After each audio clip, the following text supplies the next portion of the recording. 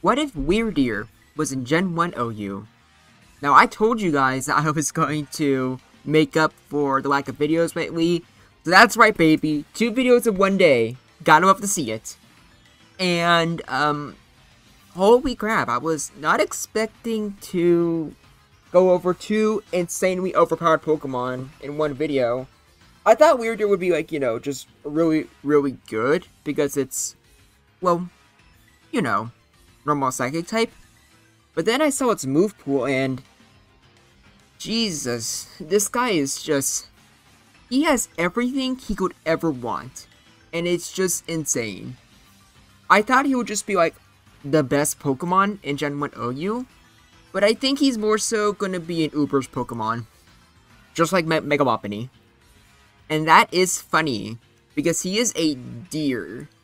A deer that for some reason has psychic abilities. But, I don't really get the vibe from it, but maybe someone can, like, explain its Pokédex entries to me or something. I don't think I need to really bother with the stats. These are just so insanely good for, like, Gen 1. It's insane. Like, these are basically, like, pseudo-legendary stats in a way, as far as, like, how I see it. Because, like, even its worst stat, 65, that is already faster than Executor, Chansey, Snorlax, Slowbro, Rhydon. That's pretty insane. But then even like its second lowest stat, like 72, that is still 2 points higher than Tauros is like special. So like WYRDEER has a high like base stat in pretty much everything. It has 103 HP, which that alone makes it one of the bulkiest Pokemon ever. And having 105 attack and special. And keep in mind, this is like before the physical special split. So it has stab, normal, and psychic. So it has the perfect attacking sets for both. Because like it's higher than Tauros. I'm pretty sure Tauros is just base 100 attack. Why? Why does it need that much? Then it gets even more than that. Let's look at its move pool, shall we? So you got agility. If you feel like, you know, outspeeding everything, you just always have to do that. Body Slam, Double Edge, Earthquake. Good to know you have like ground coverage. You have Psychic. You have Reflect, which I don't know if there's a set where you can use that. Maybe. Rest, Thunderbolt, Thunder Wave, Confuse Ray. Obviously, you have Hyper Beam. But even Hypnosis. It has Hypnosis along with everything. It's just so insanely OP. You know what's funny? Hypnosis is not even mandatory. Like, I honestly feel like you could just do pretty well with just consistency. But you have Thunderbolt too. But for me, my preferred moveset is Body Slam, Hyper Beam, Psychic, and then Thunder Wave. That way you just have a consistent tool that you can use against like Tauros so you outspeed it, or just other Pokemon that wish to paralyze you. But obviously, you could very well replace this for Hypnosis. But I don't know, I feel like Thunder Wave is just better. Not to mention with Sleep Claws, you can only use Hypnosis once. Meanwhile, you can use Thunder Wave as much as you want. So I feel like even like optimally, it might be better to use Thunder Wave. Or you can use like Thunderbolt for coverage. But to be honest, I don't really think you need to. Because like Body Slam, it already hits super freaking hard. So what would you really use like Thunderbolt on? The only one where it's like truly optimal-ish is Slowbro. But Slowbro can probably beat you with Amnesia anyways. Then you have like Starmie and Cloyster, but Psychic already does pretty good damage to Cloyster. And Starmie, maybe, but also I feel like Body Slam and Hyper Beam can do the job as well. But it's up to you. Like, WYRDEER has a lot of different sets you can use. I'm sure you can even like get away with Reflect. I don't know what I'm talking about. Reflect WYRDEER. That could probably be a thing too. Not very good, because like look at its moveset right here. This is just insane, but it's worth considering, I guess. Like, maybe one day WYRDEER will be a part of the Generation Jumble, and you can experiment. Who knows? I don't know. All I know is that WYRDEER debatably is actually even worse than just Megalopony. But I don't know. I don't know which one is more broken. All I know is that both of them would probably make a not very fun metagame. But let's get into the replays, shall we? Always starting off with the boy himself, Tauros. Crits, yeah, it can beat WYRDEER, but even then, it's not guaranteed. Not to mention, it doesn't really count if Tauros beats something with a crit in determining something's viability. But even though it has higher attacking stats than Tauros, Psychic is still pretty good. You can get a special drop. As you see there, it does a lot of damage. By the way, I'll just say this now while the Snorlax replay is going on. I will admit I was wrong about Psychic. I said in the past that Psychic isn't really a good attacking type. It's only good for like special drops, and like most of the Pokemon in the tier resist Psychic anyways. I'll admit that I'm wrong when it comes to that. Yeah, Psychic is a really powerful attacking type that you can just spam no matter what. Even resistant Pokemon don't want to be hit by it. I do not know what I was thinking. And that replay you saw there with Snorlax, that was Amnesia, like Reflect Snorlax, and even it got absolutely destroyed. And most Snorlax will not be like that specific. It'll just be like, mostly an attacking, like physical attacking Snorlax, probably. Amnesia every once in a while. So WYRDEER, no matter what, is gonna have a good time with it. It can take on pretty much any Snorlax set, which you don't really see a lot. And then for Chansey, it outspeeds Chansey. Chansey can paralyze it, but doesn't really do much, because you can just paralyze it back.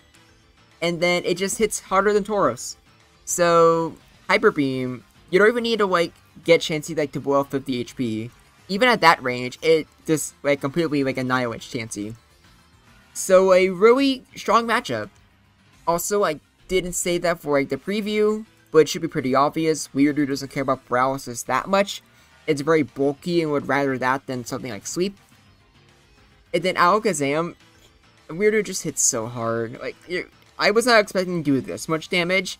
Just cuts Alakazam's, like, HP cleanly in half. And I'm pretty sure if that's the case, I'm pretty sure Hyper Beam just OHKOs. But someone can correct me if I'm wrong. And then Cloyster, this is like one of the few Pokemon that has a good matchup. But that's also a bit of an asterisk, because it's just Clamp exactly. If the Cloyster is paralyzed, then WYRDEER just completely stomps. And obviously Clamp can miss. And if Clamp does miss, then WYRDEER can just use Thunder Wave. And then all of a sudden WYRDEER can just win the 1v1. This is another reason why I think Thunder Wave is like potentially better than Hypnosis.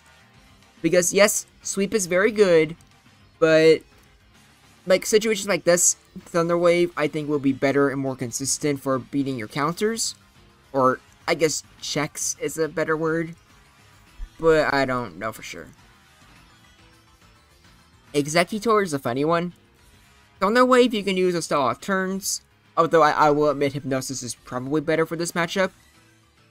But because Executor like only really has Psychic as a really good attacking move, WYRDEER is bulky enough to where it could like potentially wake up in time in order to face the Executor again. And Body Slam and especially Hyper Beam hit incredibly hard. So you don't get it a lot, a Pokemon that can just beat Executor even when put to sleep. But WYRDEER can do it. And that alone should probably show that, like, yeah, this thing's pretty busted. Like, Gengar has Hypnosis, but I don't think you want to risk it on WYRDEER, because if you miss, you are really screwed. But then again, WYRDEER is such a powerful Pokemon, maybe it's worth the risk. I don't know.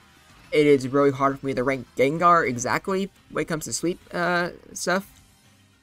But not so much with Jinx. Like, Jinx, it's faster, and it has Blizzard, which hits really hard. Even if WYRDEER manages to wake up, Jinx can just put it back to sleep again. So, I feel like this is, I think, an unwinnable matchup. Yeah, actually, no, I'm pretty confident in saying that. The matchup is unwinnable. Poor WYRDEER. It has exactly, like, 2 matchups that are not good.